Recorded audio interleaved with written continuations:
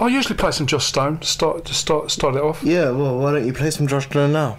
So I'll play some of that, but I'll just mention a bit about reggae. Reggae just seems to have crept in.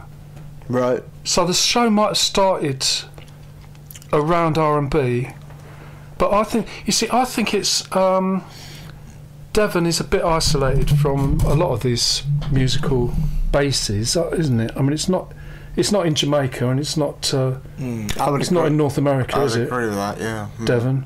No. And I think Joss Stone sort of started out with Motown Atlantic Records that relations left lying around the house. And the reggae's come through moving as far away as Bristol. I know she goes all around the world, but I think we should just explore what happens if you go as far as going from Devon towards Bristol. Why don't you ever try to get an interview with Josh Stone? He's awfully interested.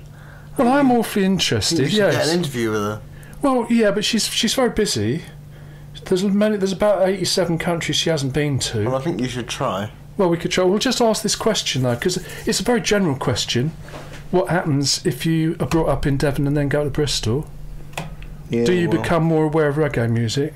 Well, I don't know. I mean, she could answer the question, or anybody could answer the question. Yes. Just answer the question, please, ladies and gentlemen. Have you been to Bristol? Did you become more reggae influenced? Yeah. Yeah. Yeah, we want to know. So let us know. You can put it in a sound clip, but put a link to WENOTNO on Twitter, somewhere or another. And this is another track from Water for Your Soul.